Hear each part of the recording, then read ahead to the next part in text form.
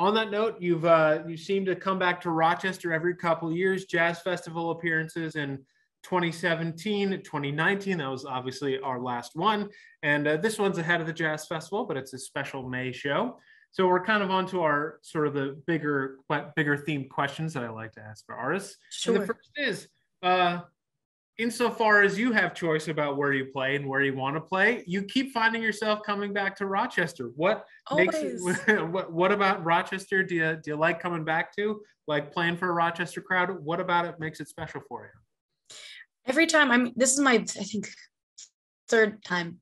But I remember the first time I went, I was on the festival. Like, I was new on the scene, even though I had been touring for whatever 16, 15 years here and there. But I was new on the major scene, right?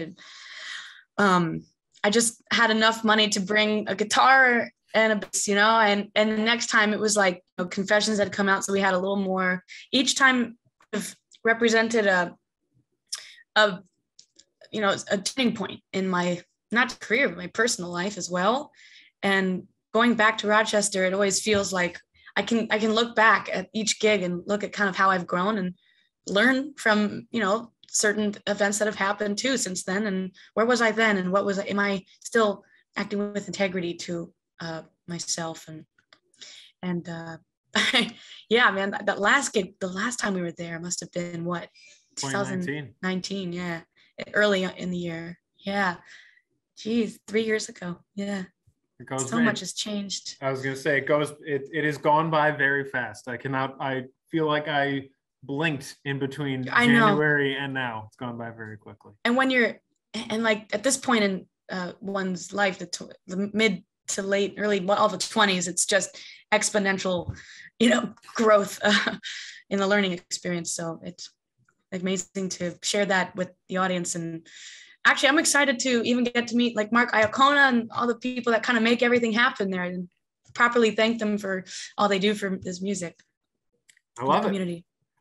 Next question on the list. We more or less started the interview with your next projects. You said that you've got the next 10 years of stuff planned.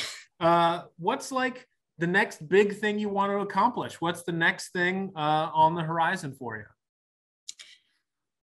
Well, I have been writing. I'm not going to go too much into it, but eventually I would really love to get this musical that I've been writing, would love to get it made into a movie maybe someday, or a stage production off Broadway. Who knows, man? But that's kind of in the next 10 years, something I would like to do, as well as really explore this transgenre musical concept that has been going over pretty well so far, in terms of connecting all different kinds of audiences, jazz audiences, rock and roll audiences, and introduce myself to new audiences and kind of start a little, not movement, that's a little too pretentious, but you know what I mean, right? Like kind of explore this transgenre concept a little bit with my musician and see what the people dig about it. So it's kind of on the horizon for me. Sweet. And our last one, do you have any advice for aspiring artists? The advice I would give that has served me well my entire life is tracing everything back to the source. If there are artists, a lot of young musicians don't know, I guess, how to listen or what to listen for, where to find music, which, ironic, right? Because in this world of Spotify and all the streaming platforms that we have endless plethora of knowledge, musical knowledge at our disposal here. And it can be, intimidating how to go about finding records, especially because not a lot of people listen with other friends, musicians, which they need to be doing, especially if they're in a band together, listening together. But I always ask, who's your favorite, who's your favorite singer? And a kid might say Ella Fitzgerald, right? It's like, oh, great. So what about Ella? Do you like this and that? Who is Ella listening to? And that's where everybody doesn't know what they would say, like, well, Louis Armstrong, this and that. Yes, but other singers, like who's another? And the answer would be Connie. One of her biggest influences was Connie Boswell of the Boswell sisters.